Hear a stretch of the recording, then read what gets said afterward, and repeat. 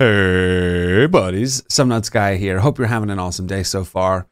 In this video, we're going to talk about something that's new to RLCraft 2.9, which is armor set bonuses. Shivaxi's done a great job at rebalancing the Spartan weaponry, so there's no longer a single best weapon. There's now a lot of different weapons that you might want to use depending on your situation or your playstyle or whatever the case may be, which I think is really, really cool. Additionally, it looks like Shiv's trying to do something similar with armor by adding armor set bonuses to some of the less used armor sets to maybe make them more viable depending on the stage of the game or how you want to play the game. As an example, there is now armor sets that give you a bonus to magic damage and magic weaponry. We've also had a slight rework on the scepters as well, so playing as a mage may actually now be a viable option in RLCraft. And to be honest, I'll probably end up doing a how to play as a mage in RLCraft type guide at some point in the future, because I think it would be really cool to see different play styles. Anyway, let's get into the different armor set bonuses currently available in RLCraft. So, we have one secret set bonus, which is with leather armor. You see all mine is set as masterful.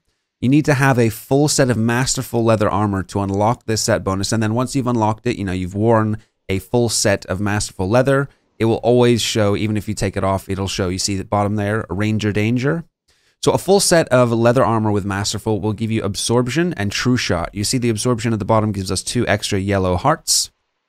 And the True Shot will give us +3 extra range damage. So this is quite nice for an early game Ranger. Maybe if you're very early game, you make yourself a bow and you get yourself a small cow farm, you'll be able to make up your leather armor and quality and change the qualities over to Masterful.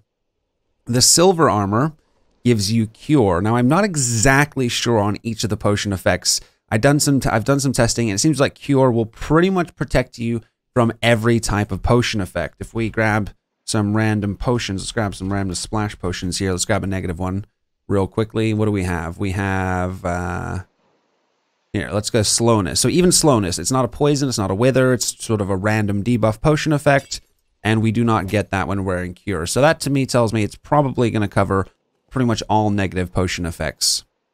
We have the Umbrium armor, which is available at defense level 4. It's only defense level 4, and it gives you some strong locational armor, but it also gives you immunization and strength. So immunization seems to avoid poison damage. It doesn't affect wither or, from what I can tell, anything else. If anyone knows any of the effects or any of additional info on the effects that I'm clearly not specifically knowledgeable about, please put those in the comments below. So if there's any you're curious about, someone's hopefully answered that in the comments for you. So the Umbrium armor does not need, or none of these need, a masterful rating. It's only for the leather that you need that. However, Shiv has suggested that there might be additional ones in future, which I think would be really, really cool. It'd be really nice to see some extra secret set bonuses. So, the Tide Guardian is not quite a set bonus, and you guys will probably all be aware of this, but the Tide Guardian gives you water breathing as long as you're wearing 1 piece, and it will also give you a strength bonus depending on the number of armor pieces you're wearing. So right now I get strength 1 because I'm wearing 1 piece, and if I wear all 4, then I'll have strength 4, which is actually very, very cool. There are some scepters that can do water spells that do, like, spread lots of water around. And there's some other ways that you might be able to gain advantages from this outside of, say, being in the middle of the ocean. The next set bonus we're going to have a look at is the Neptunium armor. The Neptunium armor is somewhat similar. It gives you water breathing, and it also allows you to swim faster in water. It's like Tide Guardian's little brother. And then we've also got the 2 magic-based set bonuses from Golden Armor, which will give you Magic Focus 1 and Magic Shield 1. This essentially gives you plus 75% magic damage, and this gives you plus 4 magic shielding.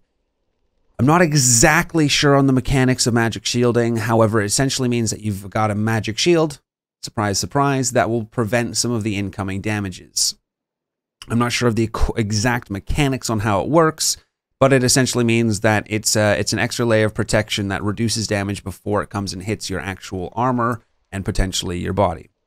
Now, the Golden Bookworm armor is the same as the Golden armor, but just level 2 of each of those. So you've got plus 150% magic damage and plus 8 magic shielding. I've done some testing with this set of armor with some of the scepters that are out there, and you can actually get some pretty decent scepter combinations. some pretty decent magic attacks and some pretty decent magic damage wearing this armor. I think it's really, really cool, and I'd like to see... I'm going to do more testing with magic builds and stuff, and hopefully come out with a how to be a mage in RLCraft 2.9 guide at some point in the future, and hopefully it's a genuinely viable option, because I think that would be really, really cool. Alrighty guys, if you liked the video, give it a thumbs up. If you'd like to see more videos like this, consider subscribing. I go live on my Twitch channel pretty much every single day. Sometimes we take Monday and Friday off for editing. I go live at 3 o'clock or before 3 o'clock on weekdays and around 1 o'clock on weekends. It would be great to see some of you guys there. We also run an RLCraft 2.9 server, which you'd be welcome to join. All you got to do to get on the whitelist is jump on the Twitch channel, gain 3,000 channel points, redeem the whitelist thingy, and then you'll be able to get into the server. I believe that's it. I hope everyone has an awesome rest of your day. Take care.